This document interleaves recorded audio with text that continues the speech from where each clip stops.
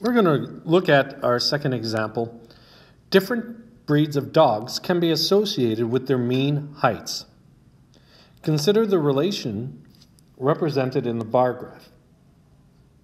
Now, we're going to represent this relation as a set of ordered pairs.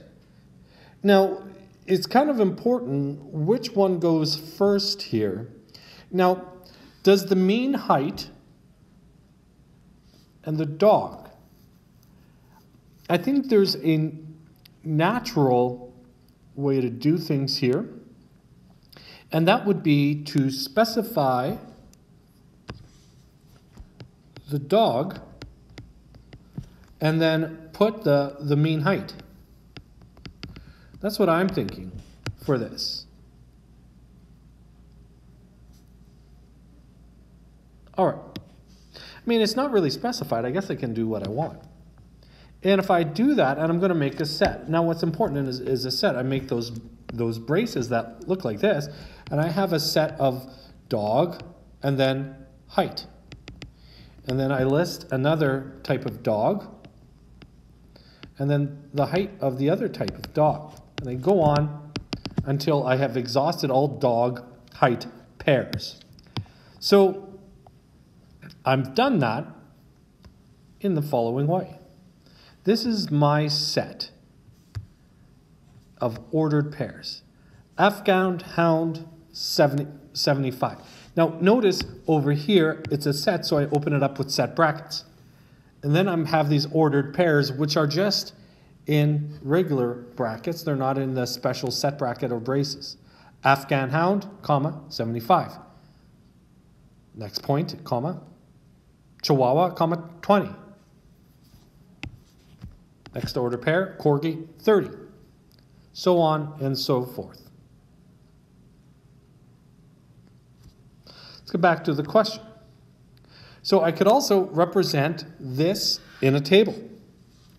So in one column, I have dog. Interesting.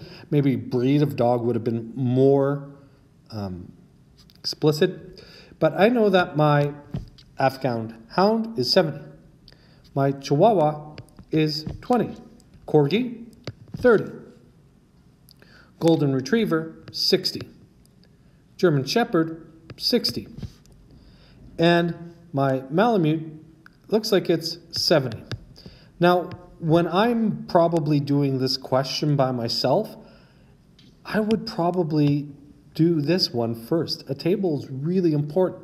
From a table, it's really easy to make a set of my ordered pairs. Really easy. I mean, it's a lot easier than thinking about it. And once you have your table, I'm going to draw an arrow diagram now here. So all I need to do is put the heights in. So we have a height of, well, I'm going to do something that I would do normal convention in math, is I would probably write my numbers in increasing order here. And I notice that for the heights set, there are only 4 elements. But for the dog set, we have all the types of breeds. But the Afghan Hound is 70, so I'm going to draw my little arrow diagram there. My Chihuahua is 20. So there we are. There's my Chihuahua up there. It doesn't look very good. Try that again. My Chihuahua is 20. There, that's obviously pointing at 20. My Corgi, I believe, was 30. By the way, Corgi is what the Queen of England has. Golden Retriever is 60. There we are. My Golden Shepherd is also 60. I'm just going to switch colors just so that there's a little bit going on here. And my Malamute is 70. There's my arrow diagram.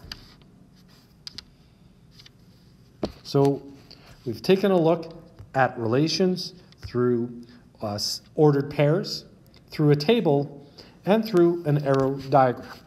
Relations are very important when you're trying to describe how one item is related to another item.